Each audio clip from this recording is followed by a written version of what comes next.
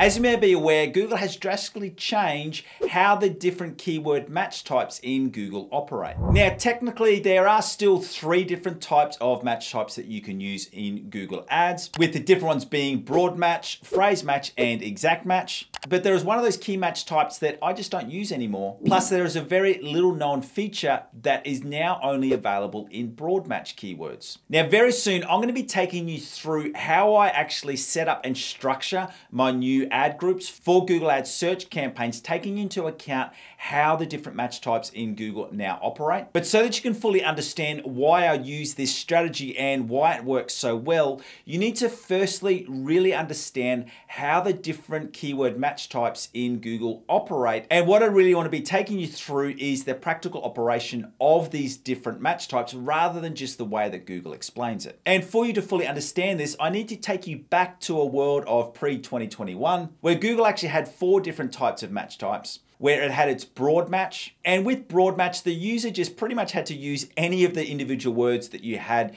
in your broad match keyword. And then there was exact match, where the user not only had to use the keywords that you had targeted, but it had to be in the right order. Now, for the previous 5 years before that, Google had been tinkering with that, and it was allowing through more misspellings and also what Google called close variants, where it may not be exactly what you wanted the user to use, but Google was basically putting in there that the user had made a bit of a mistake, or if it felt that it was close enough to the exact match that Google would still trigger your ads for that search. Then there was phrase match, where it was different to exact match in that it still needed to include all of the words, but it could be in a different order, and there could also be some extra words in there. And then there was that 4th match type, which is no longer available, which was broad match modifiers. And this was a really, really popular method where you would add in 3 or 4 keywords, and as long as the user had those 3 or 4 keywords, your ads would be triggered. So it was a great way by adding in extra words to further refine what type of user searches would trigger your ads. And then in 2021, Google introduced 2 core changes, with the first one being that Google stopped targeting the actual words that were in your targeted keywords, and it targeted the meaning of those keywords. So for example, if you had an exact match keyword of hotels in Manhattan, New York, your exact match keyword could trigger ads for user search terms for anything like accommodation in Manhattan, New York hotels, and even places to stay in New York, because all of those 3 options Google would deem would have the same meaning as the exact keyword of hotels in Manhattan, New York. Because Google would deem that hotel would have the same meaning as accommodation, and by the user using just New York would mean the same as Manhattan, New York. So that was the first change, which I think a lot of people have got a full understanding of. But the second change, which wasn't as well documented, was that Google actually merged broad match modifiers and the phrase match type together. And what this meant is that the current phrase match is more expansive than what it was pre-2021. So a phrase match now is a lot more broader. Sorry for using phrase and broad, but a phrase match now is more expansive and would be able to trigger ads for more user searches than what it would have done before 2021. But it's slightly more restrictive than the old broad match modifiers, because there's still that element of meaning as opposed to just including all of the words. Now, what I will do in the description below, I will link in a page which explains this out further, because it can get a bit technical and I don't want to get off track for what I really want to share with you in this video. Because I wanted to get to those questions that I raised at the start, and the first of those is that I pretty much do not use phrase match anymore. And the reason for that is because the most successful structure that I've found with Google Ads search campaigns since all of these changes is to have 2 or 3 core broad match keywords. And then from there, when you're completing your search term audits, you're building out extra exact match keywords. Now, let me go through the reasons for why I do this and why I don't use phrase match. But let's start with the structure of having 2 or 3 broad match keywords and then adding in extra exact match keywords. The reason why I add in those exact match keywords is for 3 core reasons. Firstly is because in my ad copy, I like to use a lot of dynamic keyword insertion. And if you're unaware, dynamic keyword insertion will, as the name suggests, dynamically insert the keyword, so not the user search term, the keyword that triggered your ad. By having more keywords, I've got a much better chance of the user seeing the actual search term or a very close variant of what they used in my ad copy. The second reason is that by having a collection of exact match keywords, I'm able to see data at a keyword level. The more keywords that I have, rather than just seeing all the data grouped into 2 or 3 different broad match keywords, and there's a whole heap of different variations that could be seen there, even within that same keyword theme,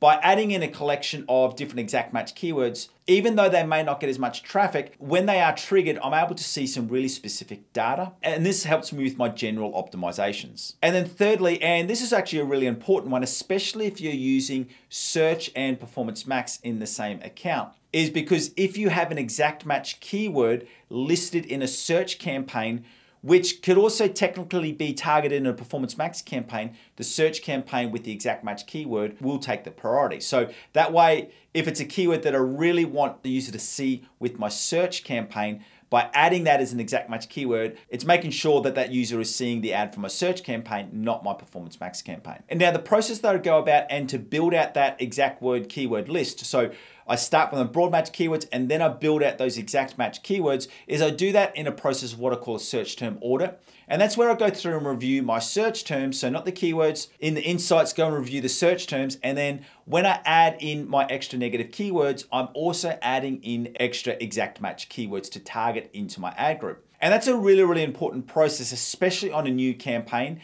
and especially when you're using broad match, because that allows you to refine your search traffic really, really quickly so you're not wasting money in Google Ads. And to help you further in this so that we can move on, I want to give you free access to my Google Ads optimization checklist. And what this does is that this is a checklist which lists all of the individual optimization actions that you need to complete in your Google Ads search campaigns. And it takes it a step further and also lets you know how often you need to complete that optimization action. So whether it's every 72 hours, every week, every month, or every 90 days. And if you want to get access to my Google Ads optimization checklist, just follow that link in the description below. Because right now, what I want to take you through is I want to take you through that really little known feature about broad match keywords. And the best way for me to explain this is if we jump into a screen share. So let's go into that right now. Now, what we're looking at here is the different types of match types. So we've got exact and phrase match and then broad match. And what we're also looking at here is the different signals that Google assigns to each of these keywords. So obviously all three of them, so exact, phrase, and broad match, function off keywords. But what broad match does is broad match also looks at these other signals. It also looks at the landing page, which the ad is going to. It looks at other keywords in the ad group. It looks at the previous searches. Now, this is a really, really important one because what you need to remember is that more and more within Google Ads, Google is looking at the user's previous search history. And then it also looks at the user location. With the most important point here is that broad match is the only keyword match type that uses all of these available signals. And the reason why it does this is it's to better understand the intent of both the query and your keyword and how they work together. And that's why I use that strategy of having broad match and then building out extra exact match keywords